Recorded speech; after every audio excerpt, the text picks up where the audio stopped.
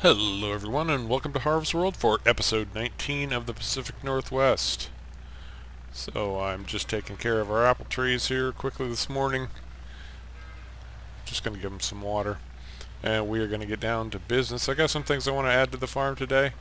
Going to be interesting. We're going to get some more storage in place. We need a place to do some repairs when we need it.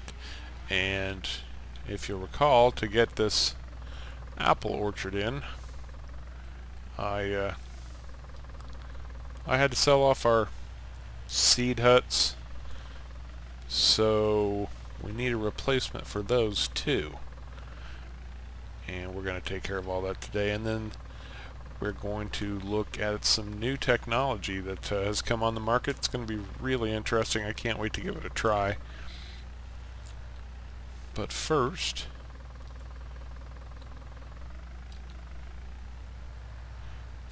you know, there's always some kind of maintenance to do on the farm. Got to try to keep up with everything. And I'm just going to finish off watering these trees really quickly. It's not going to take long. I think I got that one. There we go.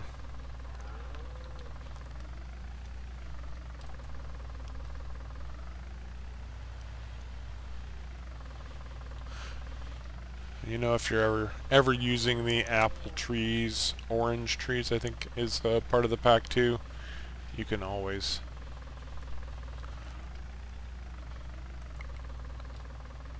oops. Anyway, like I was saying, you know, they don't take much water, and you only really have to do this every couple of days, so it's not that big of a deal.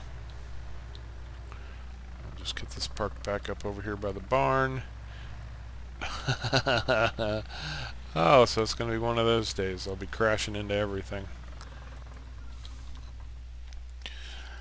And of course, because this is a dairy farm, primarily, we mostly farm to keep our cows going these days. We are going to take a look at these bad boys because they have been producing like crazy.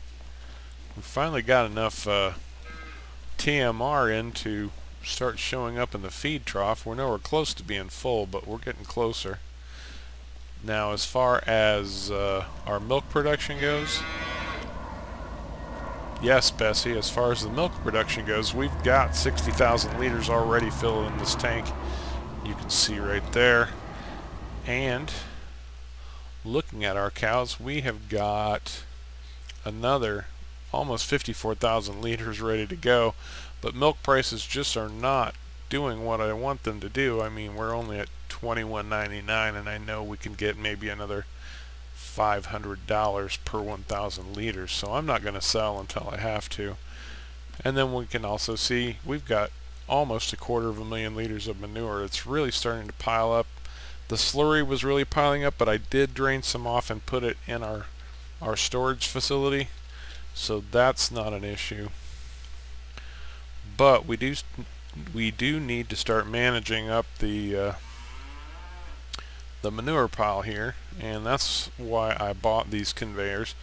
Now, if you've never used conveyors before, you walk up to them, you enter them just like you would any vehicle, and you actually have to start the engine just like you would any vehicle. And then on the ground pickup, this particular conveyor is for picking up, you know, stuff that's on the ground.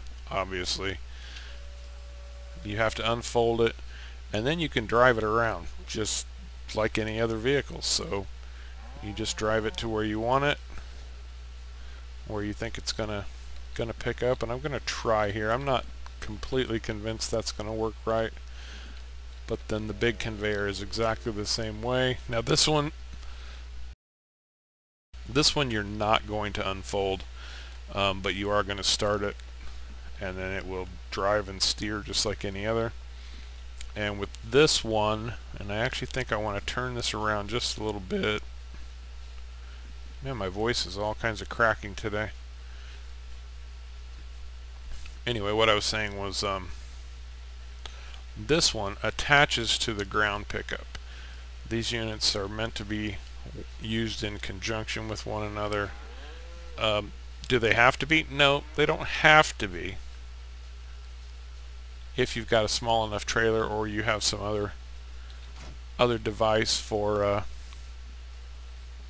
moving the manure or whatever you're picking up off of the small conveyor, then it's not too much of an issue. But you pull up to the small ground pickup, you attach to it just like you would a trailer, and then you have control over your primary conveyor. Then you have control over your primary conveyor, and that is as high as it will go, but it also extends. As you can see here, you can extend it quite a long ways, and then once it's extended, you can still raise and lower it up, which makes complete sense. But anyway, you can do that. Right now I don't think we need quite so much. In practice, it's probably up too high as it stands, but and then at this point you would turn it on. I hope this will operate the way it's supposed to. Yep, there we go. So now you can see that manure is running up the belt, like so. And at this point, we can bring any trailer under this and it will start loading manure. So we are all set there.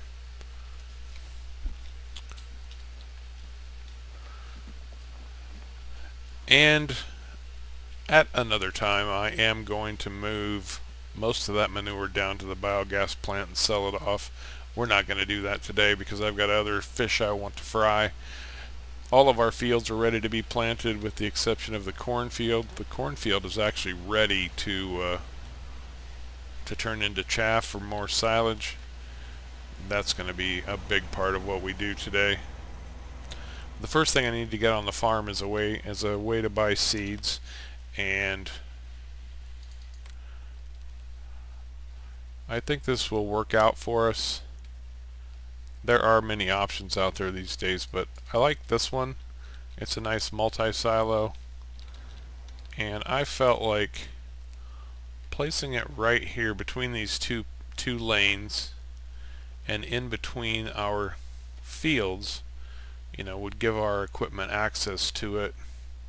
And we'll get it right up here on the edge of the culvert. I think I'm just going to put it right there. Yeah, I like the look of that. And I've got the big case with our seeder already. I'm going to try it out. So I should be able to just pull right up to it, right? Oh, I should probably open the thing first, huh? And we can fill with seed. Oh, that was fast. That fills really fast.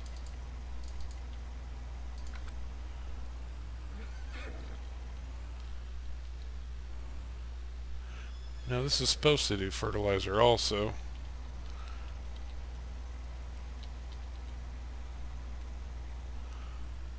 What am I missing?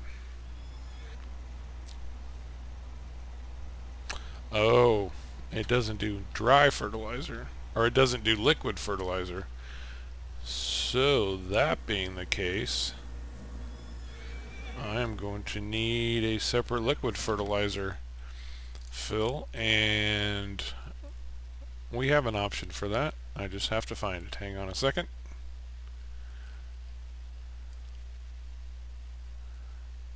Now when I looked at that, it kind of indicated that I could use it for anything, any type of seed or fertilizer, but apparently not. So we will just slap this little tank right down next to it like so,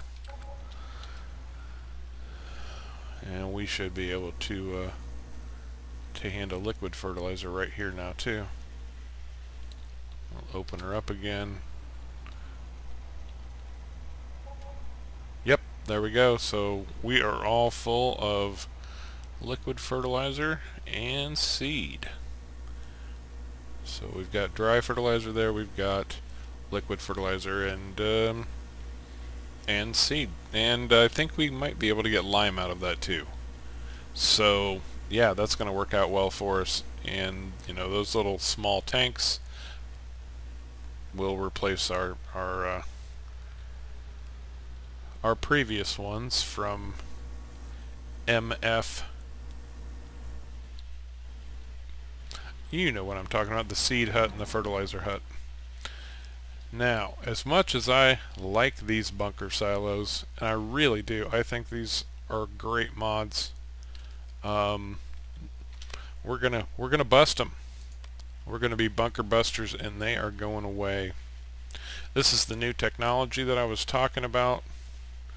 There's some new silage technology that I really want to try out. It makes life so much simpler, and if I can find our bunker silos, takes up far less room and makes our silage processing just that much easier. Oh, there we go. So we are going to sell those off. And again, I really do like them. I would recommend them for any farm. But we have other fish to fry. So one thing that I know we need, we are short on storage space, shed space right now, and I've got the perfect one. I think it's going to fit right here. And then I can get our harvesters put away, and it's this farm garage. It's big, nice wide open space. It's got basically a sunroof so that plenty of light will get in, and I just want to make sure it's straight. And no, this is not going to be another episode of Barnyard Makeover. That one wasn't quite as well received. Anyway, so there we go. We got a nice big storage shed, and that's going to work out great for all of our equipment. And last but probably not least, last for this episode anyway, I think it was in silos, and it is the Farming Innovations Fermenting Silo T800. And basically this is what it says it is. You dump in your chaff, and it automatically processes your silage. Now, is this as cheap as a bunker silo? No, but it will save us time because we don't have to fool around with compacting or anything. This silo will do that for us, and we're going to slap it over here because I want to keep some space open over here just in case I need another shed. But right now, what we're going to do is get a worker planting. I want to put oats in one field.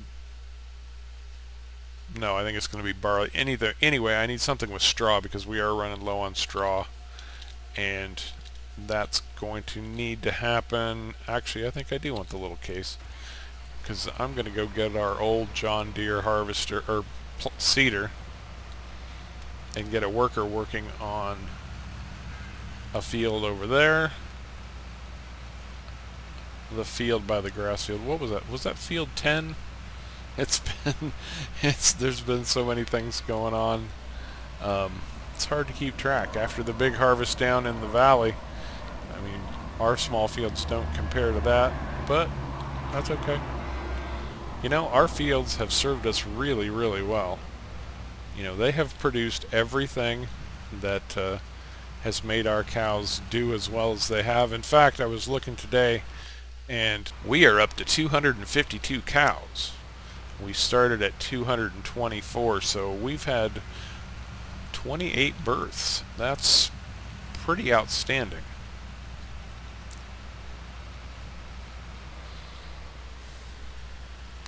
We are full of seed. I don't want to add fertilizer to this because we have so much slurry, and I also hauled about 180,000 liters of digestate up from the biogas plant, and it's in our storage facility also, in our multi-fruit silo. Yeah, I think I am going to go barley here. We haven't done barley.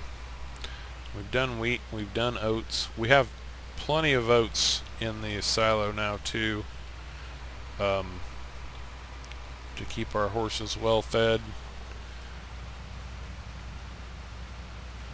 I think we've got 60,000 liters, so that's going to last a good long time.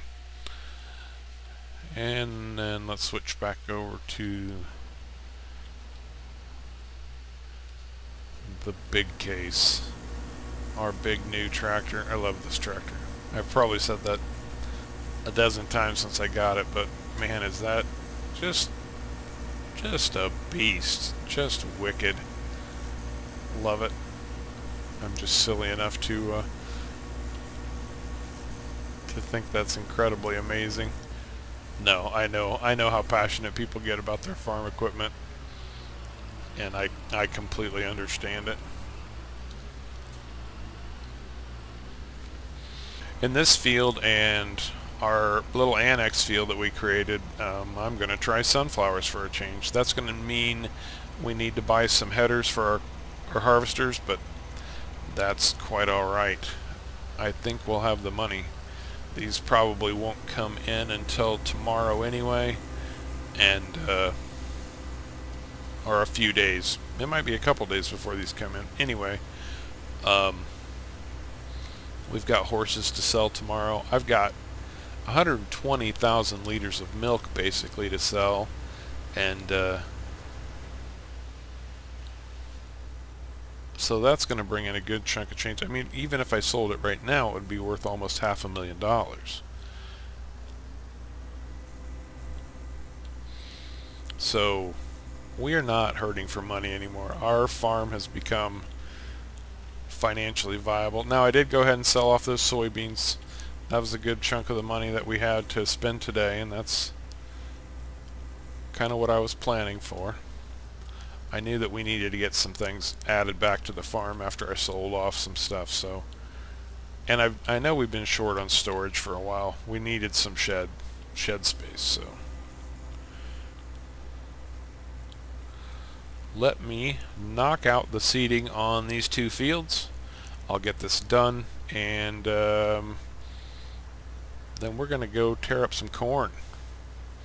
And you saw over there, I already did go ahead and lease the big Crone forage harvester, so it's ready to go anytime. And I will see you in just a little bit when all these seeds are in.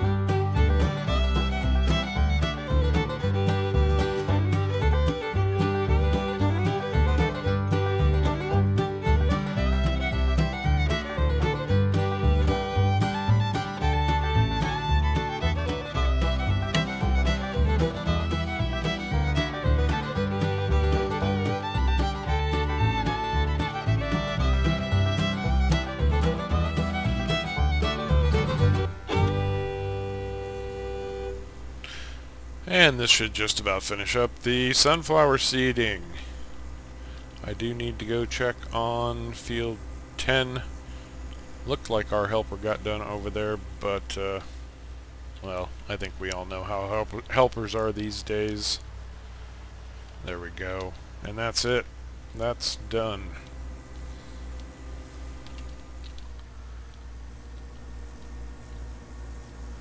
And hey, I don't have to go very far to put this away.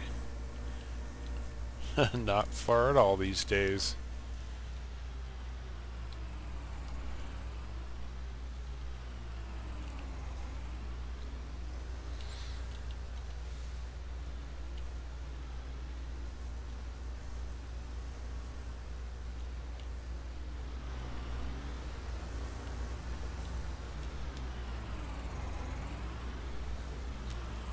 Now the one thing that this shed is missing is lights. There are no lights in here. It's got lots and lots of windows.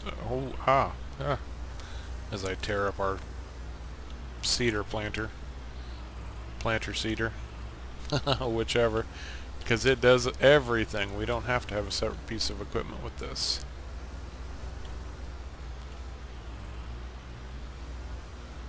Alright, that'll do.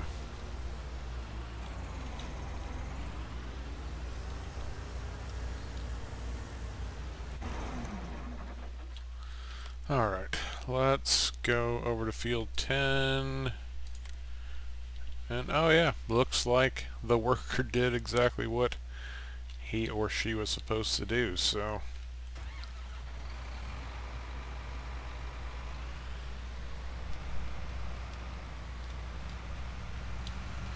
you can still see the remnants of our tree. Man, I'm trying to tear up equipment today. Look at me go. I never did get back over here to take the stumps out. Not really that big of an issue. One of these days I'll get around to it probably. And why is the cover open on that? So let's take care of some corn. I want to see what our how our new silo works. That's going to be interesting.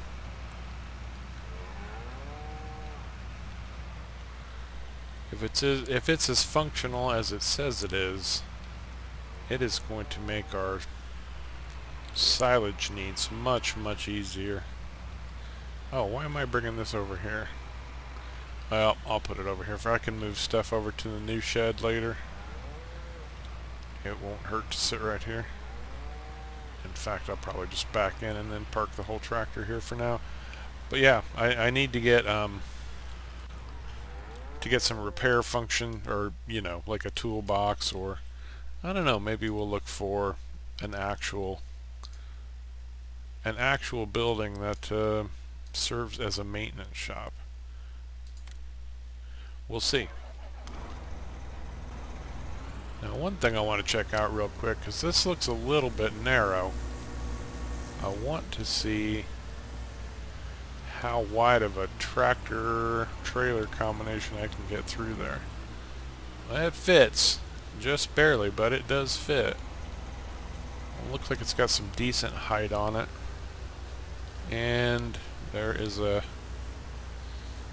digital readout there to let us know exactly how much has been put in. Oh, and we get a nice little heads-up display. It's going to tell us how much we've put in, and then this produces silage and digestate. So we're going to be getting a little digestate off this too. That'll be helpful with our slurry spreader. That will make a difference.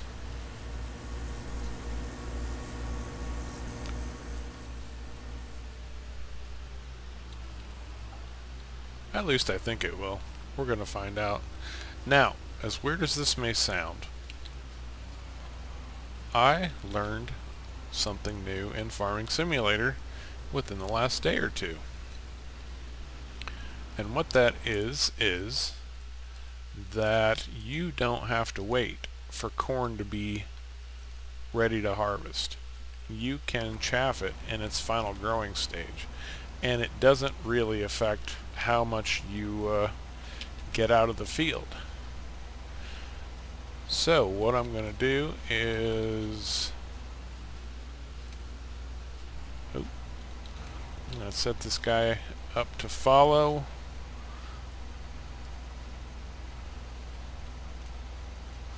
And we are going to get in the crone. I thought I was in the crone, but I wasn't.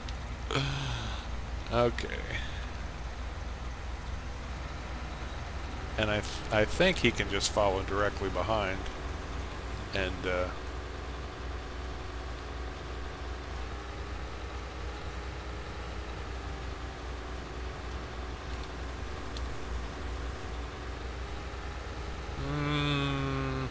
that might not be such a good idea.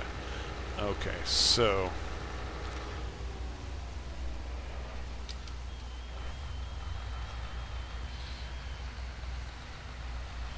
we're going to put him at a right offset of 7.5, and we're going to change his follow distance to 5.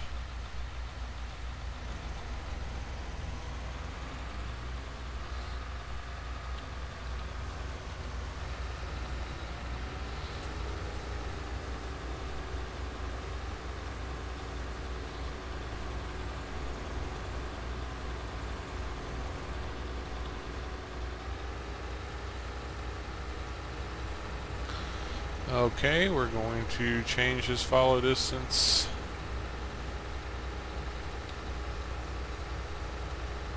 to slightly ahead. That's better. Much better. But, yeah, a regular harvester wouldn't harvest, say, like a wheat field if it wasn't in the ready to harvest stage, but the forage harvesters will take stuff down, and I think it's as early as the final growth stage, but I haven't tested it, so I could be slightly wrong. Like I said, I actually learned this little feature or function just a day or two ago, and oddly enough, you know, I've harvested tons of cornfields, but I have never done them early. I've always waited till they were ready to harvest before I chaffed them up, so it is what it is.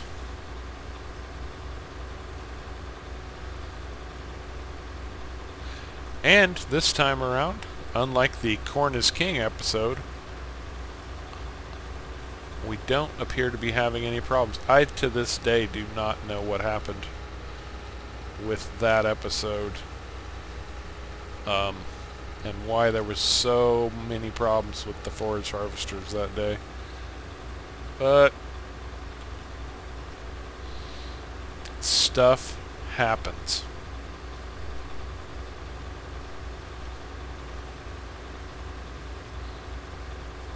Now I'm just going to need to keep an eye on the trailer. It looks like it's getting full, and I'll know when the forage harvester stops shooting chaff into it. But, you know, another thing about forage harvesters, they will mow down crops whether they have anywhere to put it or not. So, you know, even though it looks like it's just going to cut it down, unless it's got a place to put it, it's just pretty much going to decimate it, and you'll lose it all. So you do need to keep that in mind when you're doing forage on your corn or any other crop. You know, you can do whole crop forage harvesting. See, right there. That was it. And we're going to let our worker go for the moment. We will go dump this in the new and improved silage silo. That's not a bunker silo.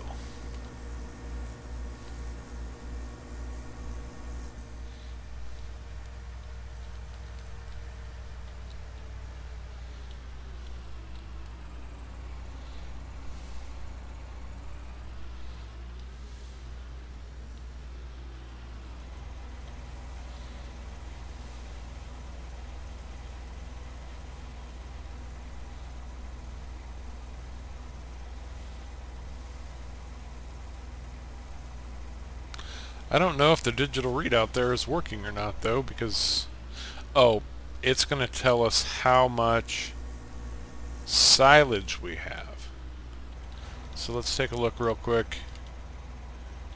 And we got our heads-up display. Yeah, we've got 52,000 liters that we just put in. And now we've got 150 liters of digestate and 2667 silage. And yeah, that's what the digital output displays. So it's just telling us exactly how much silage we have, interestingly enough.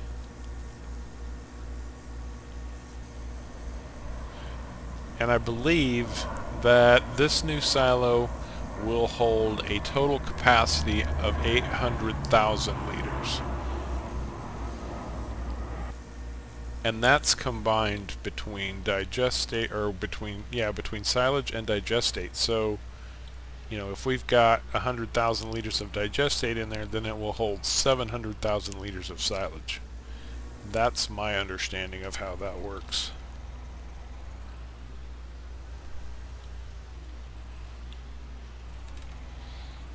There we go.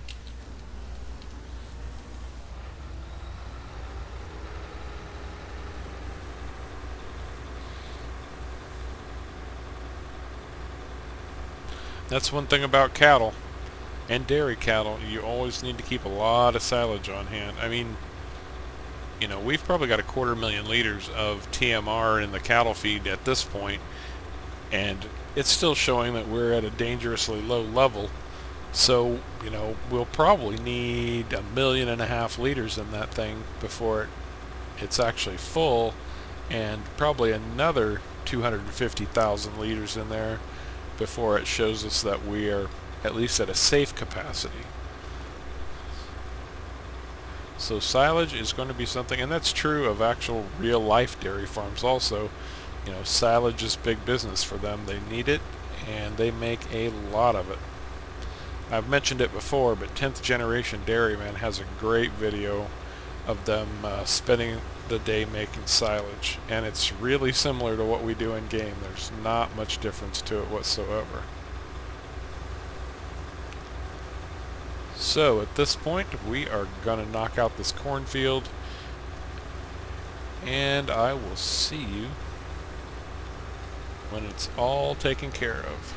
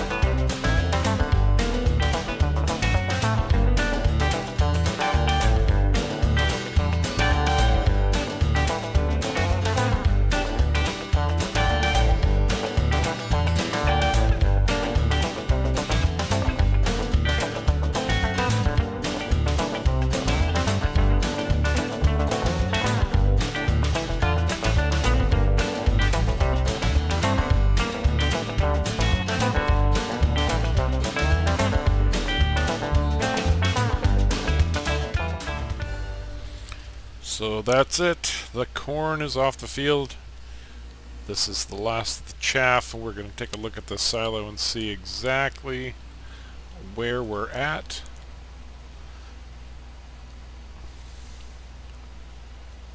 If previous harvests on this field prove anything.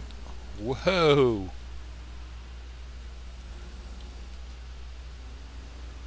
I don't know what I just got hung up on. That was funky.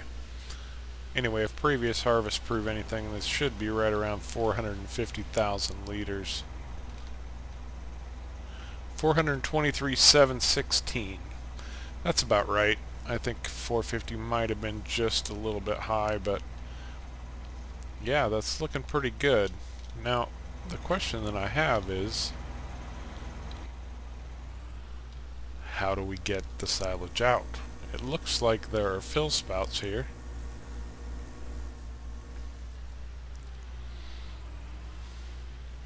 So if I were to pull back through, yep, so it's going to let me fill silage right now. We've got about 25,000 liters.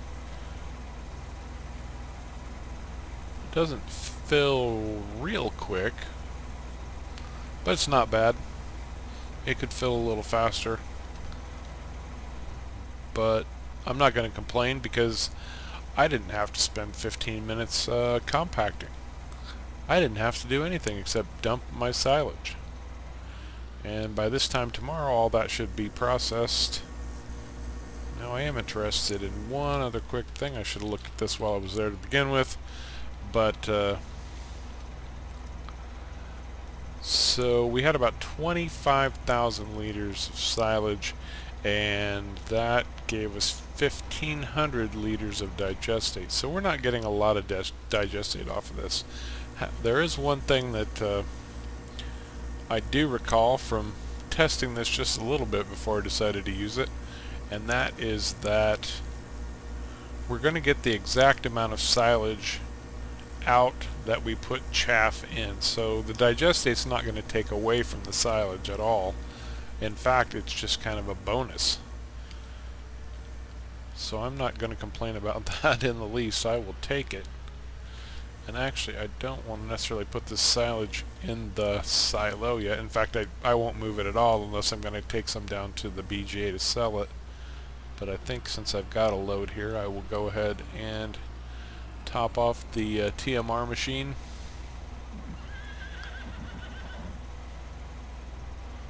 Looks like the TMR machine could use some direct maintenance, but that's, or you know, direct filling anyway.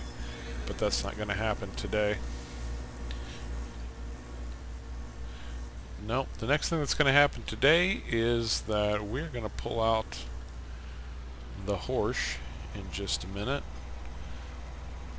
our new slurry spreader, and we're going to get some slurry back down on this cornfield. That's one nice thing about, you know, even though we're planting corn, we have to plow it, but because we have to plow it, we can get our slurry down first, plow that in, and then we can get almost automatically get a second layer of fertilizer on there as we're planting or seeding, or you know, if we want to plant or seed and then throw fertilizer down, which we'll probably do because we have so much slurry and digestate now. And I think I filled this thing up before I parked it. Yeah, it's full.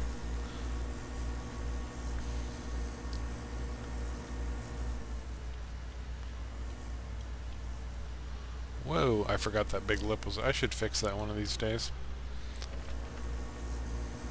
That's kind of my famous saying now. Gotta fix that one of these days.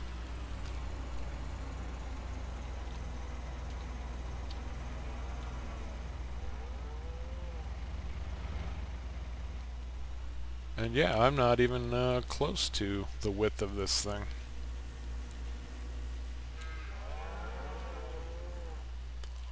Now, one problem with big long booms like this is that it's really hard to line up the edge of the field.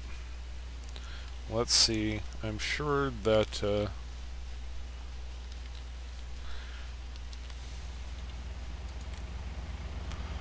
yeah, so this is telling me I'm off by 2.5 feet.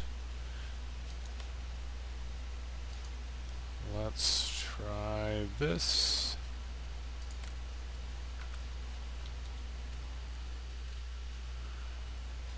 Let me check. Nope, that's not what I wanted to do. I want to show lines.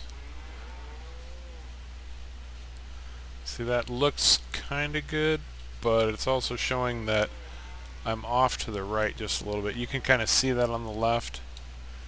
So that's one thing that GPS is also good for, is helping you get lined up to begin with. So I knew I didn't want to be offset. And I knew I didn't want to back up the slurry spreader because I knew it was going to turn out something like this, but and now I'm off too far. God bless America.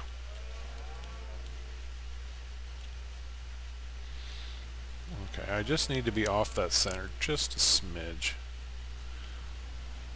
If I were to line up there, let's see what it tells me. Now I'm 2.8 feet in the other direction.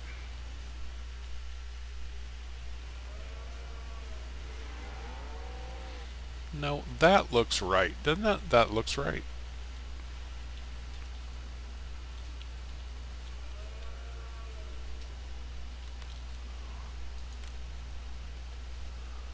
That says 0.66. I don't want an offset though, so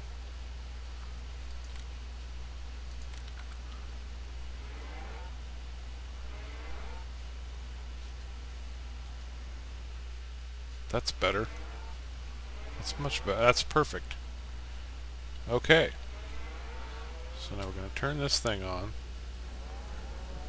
and it's ready to go.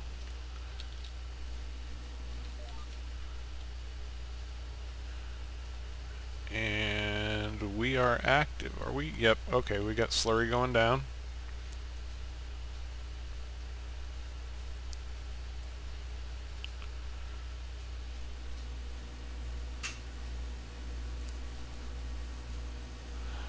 And so we are just going to re-prep this field and get corn right back in it now that we have our new silage silo. We got our fields planted, and looks like they're starting to grow up a little bit already. But I think that's going to do it for this episode. So I'm just going to keep this going. I do appreciate you coming along for the ride. And if you enjoyed this episode, learned something new, found out something interesting, do me a favor and hit the like and subscribe buttons. And until next time, take care.